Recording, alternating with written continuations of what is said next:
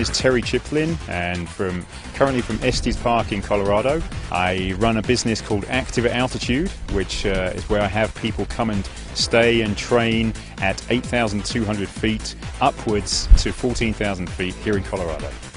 I was first introduced to ASEA by a representative, and I was initially skeptical about the performance claims, but liked to keep an open mind, and decided to try the product.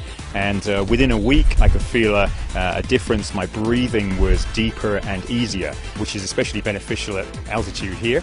And then 2 weeks later I was on a training run with a group that I normally run with here in the mountains, and my strength is descending, and we were climbing up a mountain, and I usually hang with the group because that's what I like to do. That's as much as I can do to hang with them.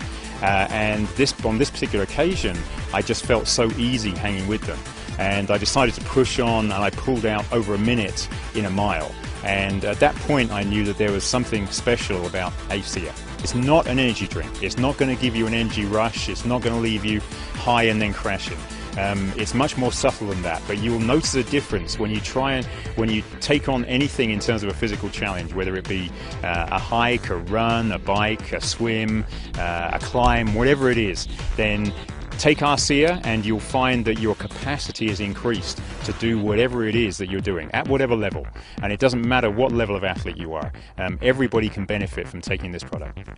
I have a number of athletes come and stay and train here at altitude. What I do is advise them to start taking ASEA before they arrive. So it's actually part of the pre-acclimation process. My reasoning behind that is that because it increases endurance capacity, then the athletes arrive better prepared than if they hadn't been taking the product.